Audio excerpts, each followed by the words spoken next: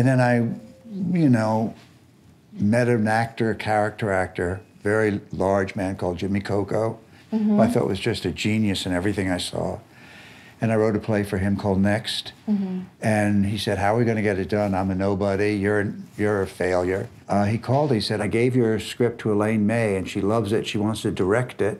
And from the time it opened, I've earned my living as a writer because it was a big hit. It ran for about 3 years. It ran off-Broadway, and it was done everywhere. And people say, where did you learn about playwriting? I said, I learned from one person, Elaine May. Working with her was an education that Columbia could not have given me. She kept saying, I don't care about your dialogue, and I used to really be upset. What are they doing? Playwriting is the act of recording what people are doing, not what they're saying. And I thought about that. At first I was like, oh, I've got a director who doesn't like dialogue. And then I say what she meant was, if you know what your characters are doing, the dialogue comes very easily. I think it's really important to work with people you perceive of as smarter than you, and you learn something. But the main thing is to work with good actors, and you only learn how good your play is by working with good actors. Yeah.